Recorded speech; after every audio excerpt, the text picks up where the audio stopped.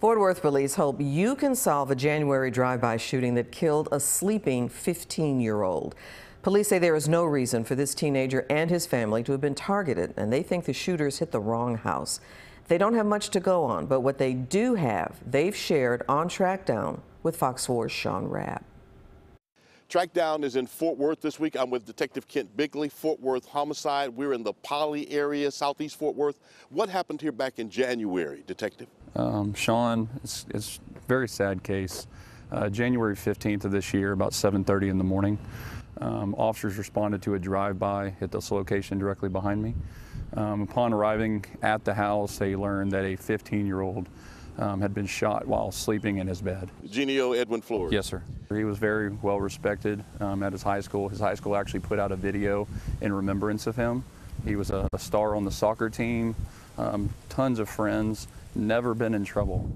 Muy difícil es porque... Through tears, the father, Higinio Edwin Flores Sr., describes the pain and how difficult these 7 months have been as he comforts his 11-year-old son, both in shirts remembering the 15-year-old. What do you have, Detective? At this point, we're able to pull surveillance both from city cameras as well as surveillance cameras on the street. The 700 block of Ravine Road, Fort Worth, January 15th. Look at this car, a Chrysler 300, silver, going south. After the shooting, it U-turns and goes back north.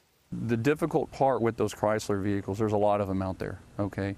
This one in particular had some stuff in the windshield, possibly some stickers. Same car, better view from a Fort Worth city camera. The rims almost looked all black with maybe a silver hubcap in the middle, and the front grille looked like at one point it maybe had been damaged or maybe missing the actual grille part in the front of the vehicle.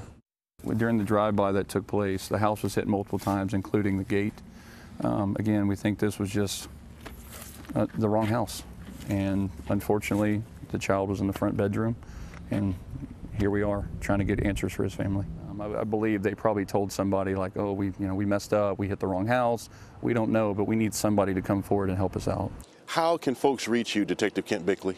First off, Crime Stoppers. We can put that number out there. They can call, again, anonymously. My desk number, I'll give it to 817-392-4344. I will field any phone call related to this case just to try to get answers for this family that's standing behind us. Help solve the murder of this 15-year-old boy. And you can watch past Trackdown stories and maybe even solve a crime. Go to Fox 4 YouTube page, youtube.com/Fox 4 News.